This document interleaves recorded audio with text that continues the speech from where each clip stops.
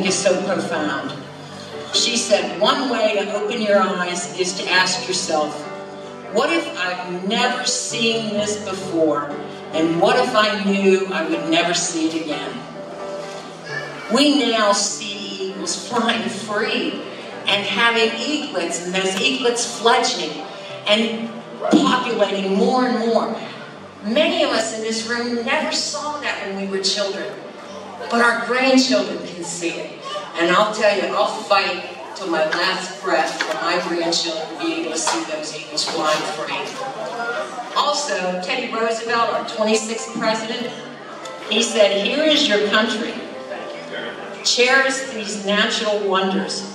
Do not let selfish men and greedy interests skin our country of its beauty, its riches, or its romance.